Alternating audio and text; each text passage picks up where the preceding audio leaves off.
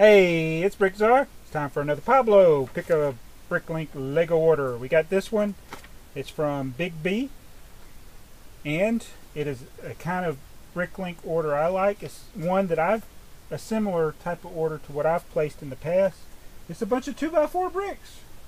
And he's working on a color chart, which is super cool. Well, to me it is. Maybe to your kids. You don't care about a color chart. But that's where you use 2x4 bricks of all the different varieties that you can find and see how many you can have, and that way you can compare colors over time. So we're going to start with the first, which is the frosted trans colored ones. And which drawer are they in? They're in this drawer. So he ordered 2 frosted trans blue, 2 frosted trans yellow,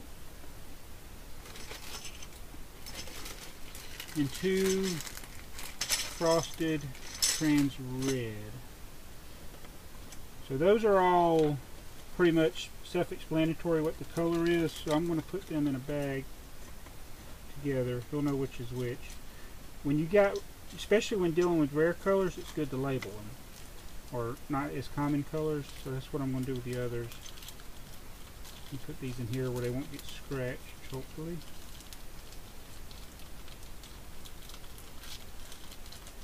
That's it's pretty.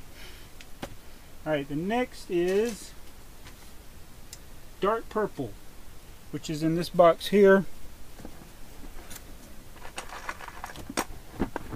He ordered 2 of dark purple. So what I'm going to do is I'm going to label those, and I'll show you why.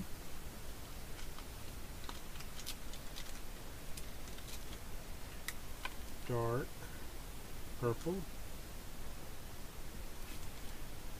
Because he also ordered, what box is it? F5. Way over here to box F5.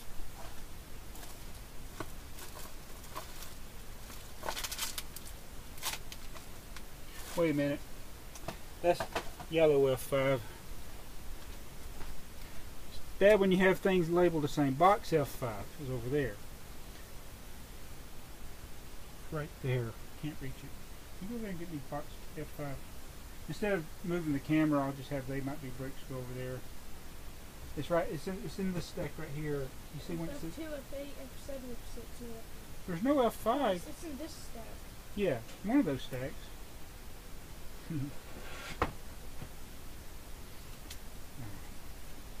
See, box F5. Now, he ordered some regular purple. And this is one of those boxes that's got a bunch of different things in it, so I gotta sift through it till I find them.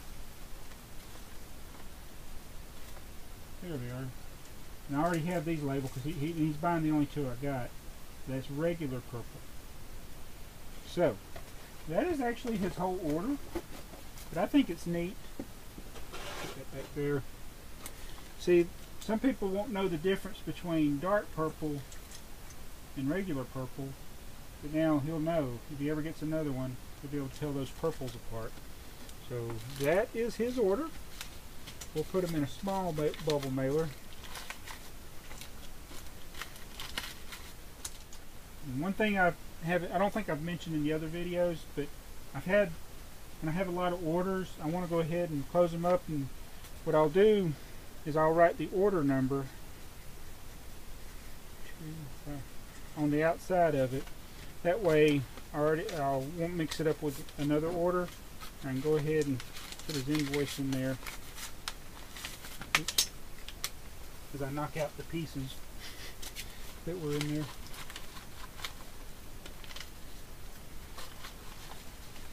Should put the invoice in first. So his order is ready to go. And now we'll do another one. This is for burning, and this is a small order too, but it's got a rare part in it, and so we'll go ahead and pull it. Yellow I5.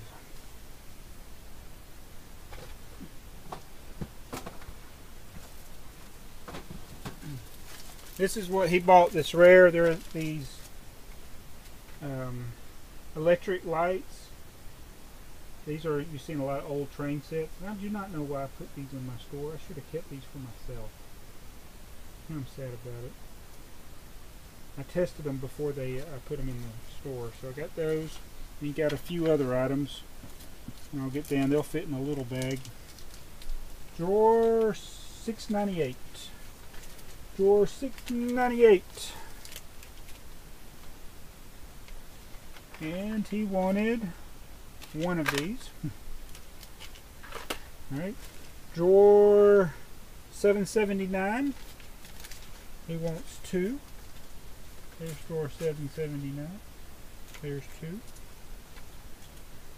Drawer 1160.